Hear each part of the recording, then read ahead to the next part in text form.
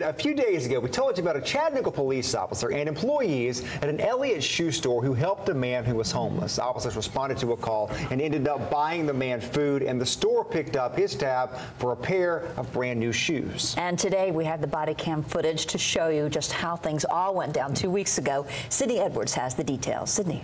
Josh and Kim, Emma Baldwin is the district manager of Elliott's, and she's the one who called police after a homeless man had been sitting outside their store without a shirt on for over 2 hours. Emma says she didn't know if he just needed a place to sit out of the sun or if he had other intentions. This video picks up right when police got to the scene.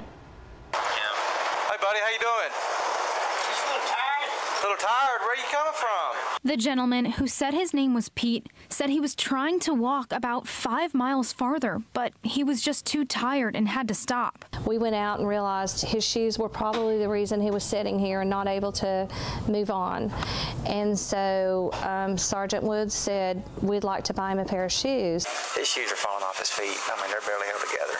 So they got to work. Another Elliott's employee went out, measured his foot. Mind if I measure his feet?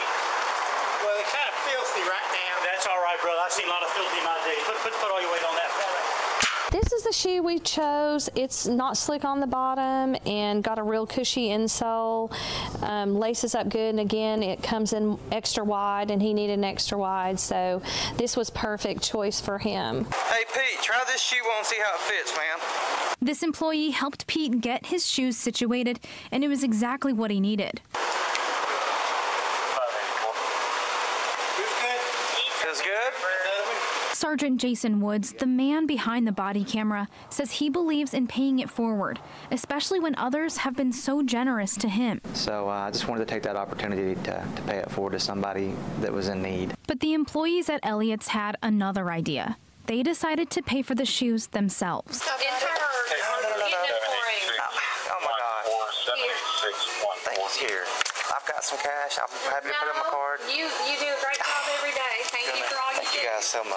Thank you guys so much. Emma Baldwin says she hasn't seen Pete since then. If I could say something to him, I would say, you know, be blessed. We're thinking about you, and we wish you the best. Now, Emma says she thinks this was meant to be, the way the situation worked out to get Pete new shoes and help someone in need. And after buying the shoes, the officers got him some pizza. Kim. Sydney, great story. Thank you very much. And while the Elliott employee split the cost of Pete's shoes, body cam footage also shows the other officers on the scene trying to pitch in.